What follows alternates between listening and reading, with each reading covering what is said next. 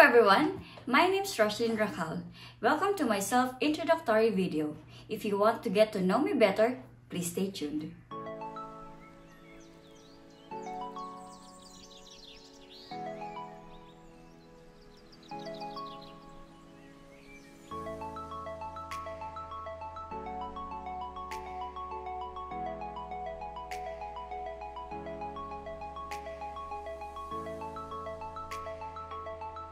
Most people call me Yang, but those closest to me call me Ayang, Ying, Bunso, as my mom does, and Yaba, which in our dialect means my love.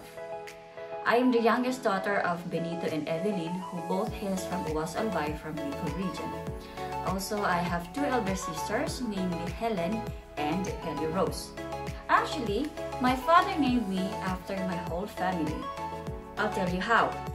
Ros is derived from my second sister, whose name is Ellie Rose. He is from my eldest sister's name, which is Helen. And Lynn is from my mother's name, which is Evelyn. So, Ro, She, Lynn. There you have it.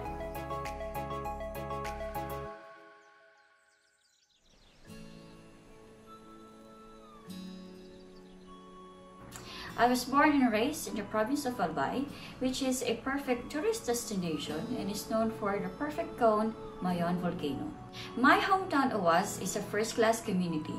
It is now being more popular because of the beautiful beaches in the coastal areas. I am 32 years old, single and currently based in Riyadh, Saudi Arabia. I've been working here as a nurse since 2015. Before we get to that, let me tell you how I got into nursing.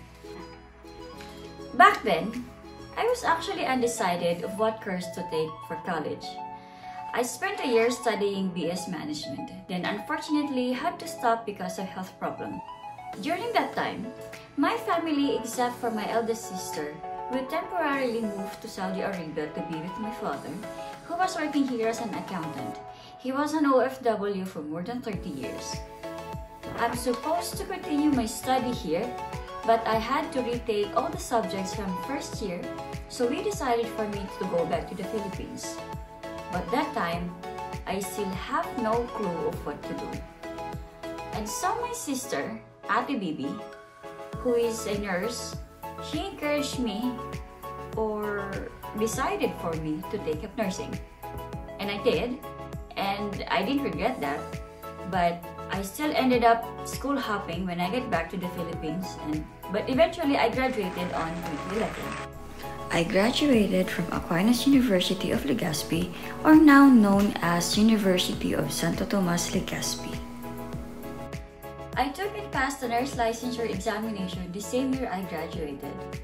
I was so grateful for the support of my family and even got the chance to celebrate my success with my family complete. I got my first nursing job in a primary facility in our town and was employed there for 3 years. Before I left, I enrolled myself in the master's program but wasn't able to finish it because I was already employed. My first job overseas was at Dr. Sulaiman Al-Habib Medical Group for 4 years. I was assigned at CCU and Telemetry Unit. I was also designated as a quality link nurse that played a vital role in the department. After 4 years of working in Habib, I decided to go home. After a 4-month break, I returned back to Riyadh, landing a job as CCU nurse in KSUMC or King Saud University Medical City at King Khalid University Hospital up to present. As you all know, the world faced the greatest challenge yet, the COVID-19 pandemic.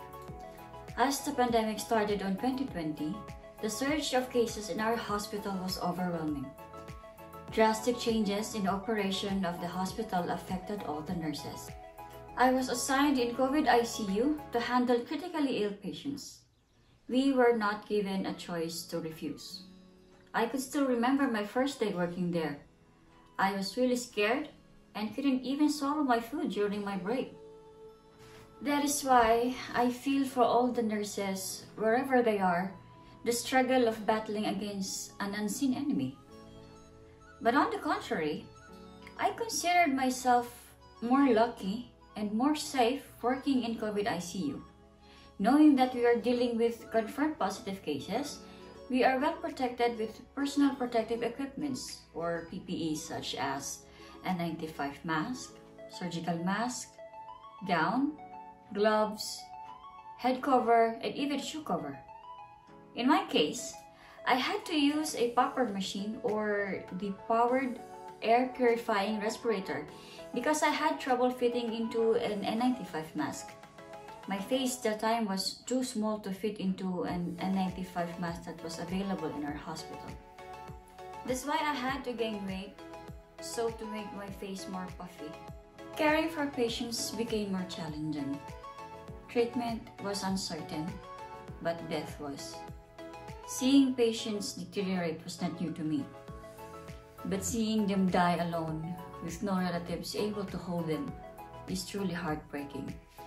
I couldn't help but think about my family, especially my parents back home. I wasn't able to see my sister in Riyadh for a long time because of lockdown and strict implementation of travel restrictions. I wanted to spare my papa and mama from worrying, so me and my sister, we kept it a secret that I am looking out for ill patients. Eventually, I adjusted. I made sure I observed religiously the infection control practices, avoid attending gatherings, took care of myself like taking vitamins, enough sleep and rest, and just staying safe. So I survived. Now the pandemic situation in Saudi Arabia is better. Saudi Arabia took actions promptly by inoculating all the residents with approved vaccines, whether expat or Saudis, for free. So I am proud to say that I'm fully vaccinated and I'm a proud Pfizer baby. Travel restrictions were also eased compared to last year.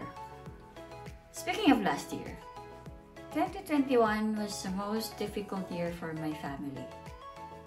Last August of 2021, just few days before my father's birthday, he passed away. He was rushed to the hospital and admitted to the ICU. And just few hours in ICU, our greatest fear came into reality. His abdominal aortic aneurysm ruptured, and he did not survive. I couldn't find any word to describe the pain that me and my family had gone through. My anxiety was too much to handle. Because of the pandemic, everything got more complicated.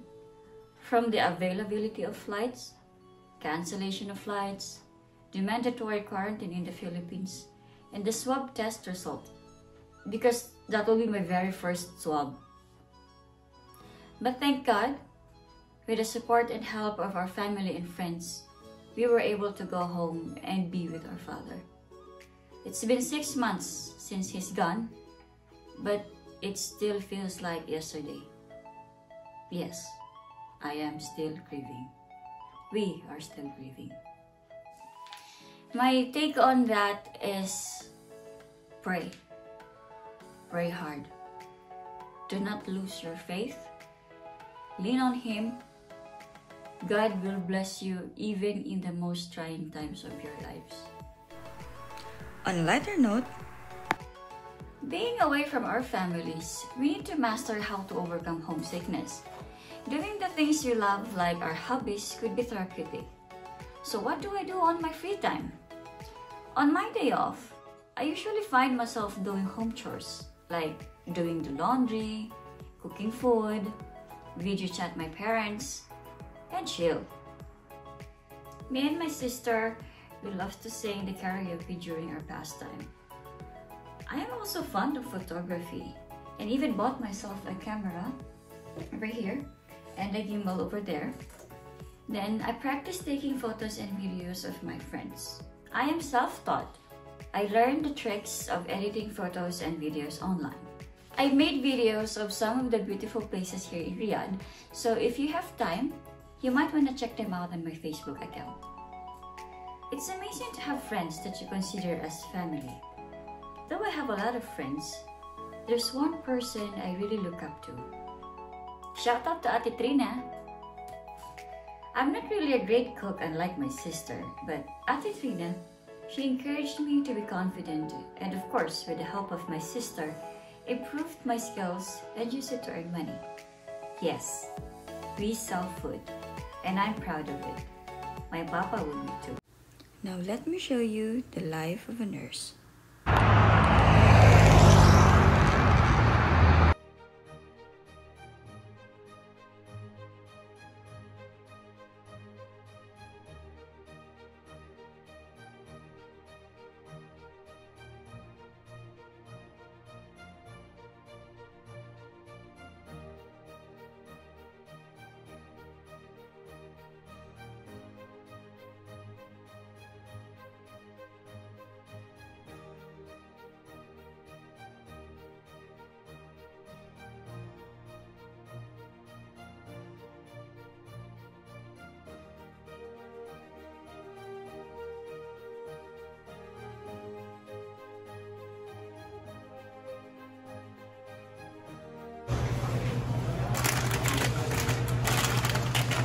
When you go out, make sure you protect yourself by wearing gloves and masks. Okay?